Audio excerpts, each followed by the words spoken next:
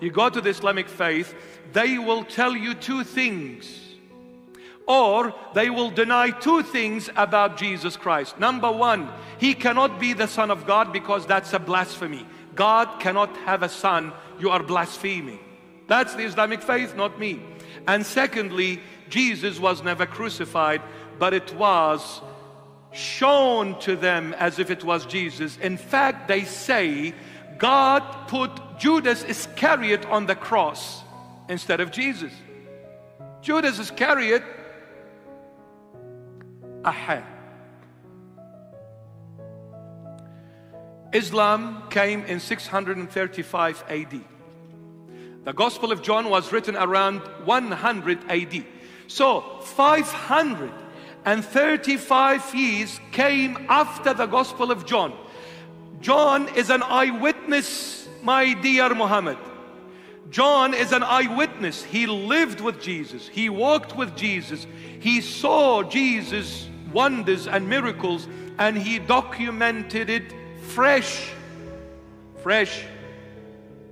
So you're telling me that now I need to believe in someone coming 6 centuries or 7 centuries after the Holy Bible was documented. You want me to believe in a document that came 7 centuries after the Holy Bible. You want me to believe in someone that never saw Jesus, never lived with Jesus, never walked with Jesus, over the one who walked, lived, ate, embraced Jesus Christ every single day for 3 years and 4 months.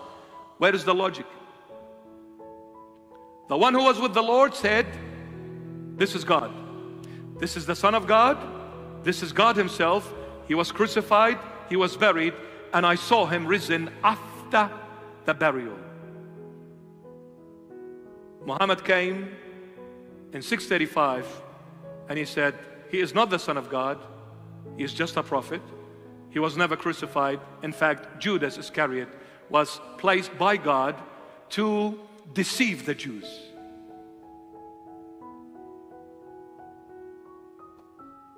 Pale green. They come, they accept Jesus, but as a prophet only. They accept Jesus, not crucified. They accept Jesus, not as the Son of God. They accept Jesus, definitely not God. So what have you left with Jesus then? You take the cross away, you take the Son of God away from Him, and you take the divine from Him. He's a prophet? Prophet for what?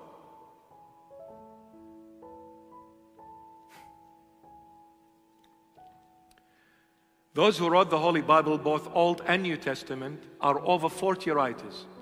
It took a time frame of about 1600 years to write the entire Holy Bible. 1600 years to write the entire Holy Bible. The entire authors, the entire writers, I should say, the entire writers, different level of education, different background, different times, different countries, all of them wrote the same thing. That Jesus Christ is the one and only. He is the Savior, He is the Messiah, meaning God, and He was crucified, and He's going to rise from the dead, and whoever accepts Him shall be saved forever. And 12 apostles, they hugged Him every day. They walked with Him. They lived with Him. They documented everything that they saw.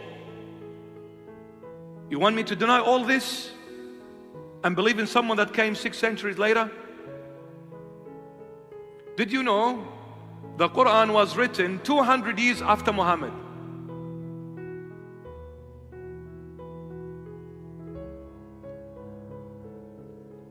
I'm not talking about, I'm not attacking, but I'm just quoting what they say.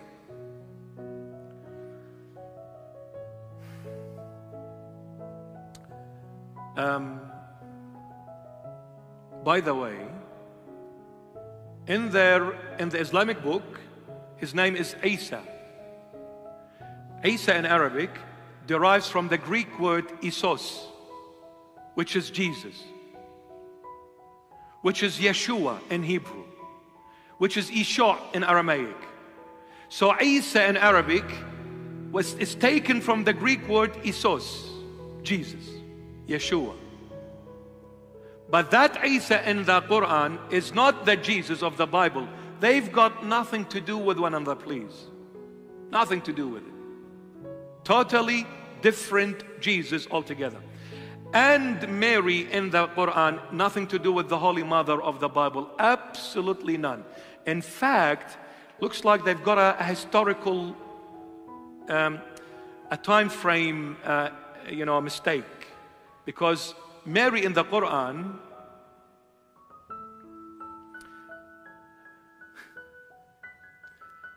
is referred to as the sister of Aaron. Who's Aaron? The brother of Moses. They say she is the sister of Aaron. Do you know the time difference between Aaron and Mary? 1500 to 1600 years. How can she be his sister? So they're talking about two different people here. So if somebody comes and says, like, we believe in Isa, but that Isa is not my Jesus, this person has got nothing to do with the Jesus of the Bible. Absolutely none. The Jesus in the Bible is the Son of God, is God. The Jesus in the Bible was crucified, and He is the Savior and the Redeemer of the world. Do you believe in this or not? Don't tell me He's a prophet. What prophet? What am I going to do with a prophet? A prophet can't help himself, let alone help me. But it's ironic how they come back and they say that Isa went up to heaven alive and will come back alive. Muhammad is dead and rotted in the grave, yet this one went up alive, and when he comes back, he will judge the living and the dead. I just want to know, who is the judge of the living and the dead? Isn't it God? Would God give His job to a prophet? So is God now unemployed? I'm asking, is God unemployed?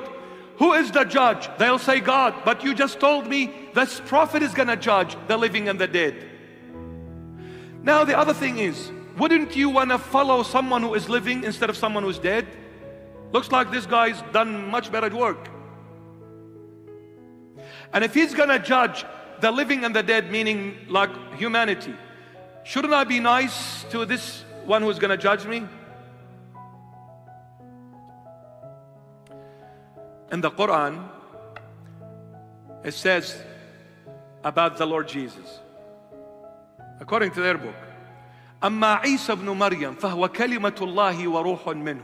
I speak Arabic, I write Arabic, I read Arabic. I'm educated in the Arabic language.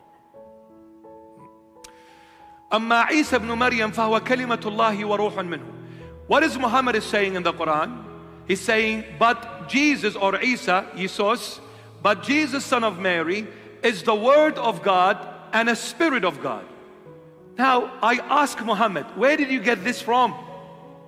But Jesus, son of Mary, is the Word of God and a Spirit of Him.